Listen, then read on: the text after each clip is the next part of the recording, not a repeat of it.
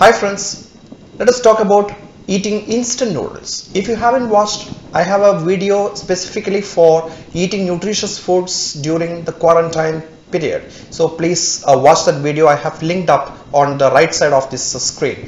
So check it out, that video as well.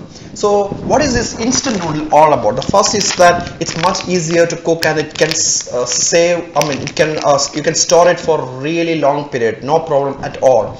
So it can come handy in case you really, it can save you from starving to death. But I advised you that please don't go with this kind of instant noodles because these are ultra heavily processed foods. So processed foods you should try to avoid it. And more than that, there is not a single complex polysaccharide you're going to get out of it. So the carbohydrates are basically the high GI index, so it's not good for your diabetes as well if you have it. So instant noodles are really not a good option, but many of you have developed the taste for the noodles. So I also lived in Japan for 5 years. So what I learned from Japanese way of cooking the instant noodles is that, before that I would like to tell you, if you look the behind of this instant noodles pack and read the fine print very carefully, you can see that each packet contains trans fat.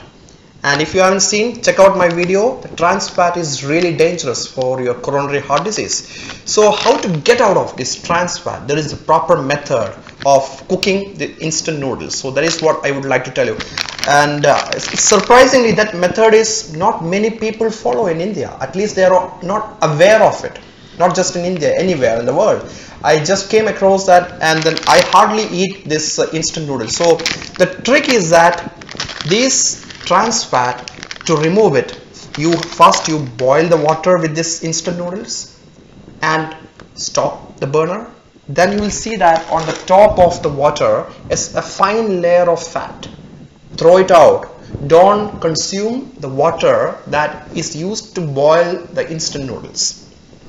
That is a funda. So first you boil it and throw out the entire water and refill it with fresh water and boil it and add the masala and whatever garnishing that you like it. So that is a proper way to have instant noodles. It's just like the pasta or macaroni, you might know that. So you have to sieve it. So never use the water for the pasta or macaroni or spaghetti, because that is also an ultra heavily processed food, contains a lot of trans fat. So to remove the trans fat, the best method is boil it first, then discard that water and boil again and consume it. So that reduces a lot of the trans fat from the instant noodles. I hope you like this tip.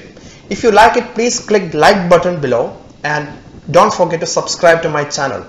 Have a nice day.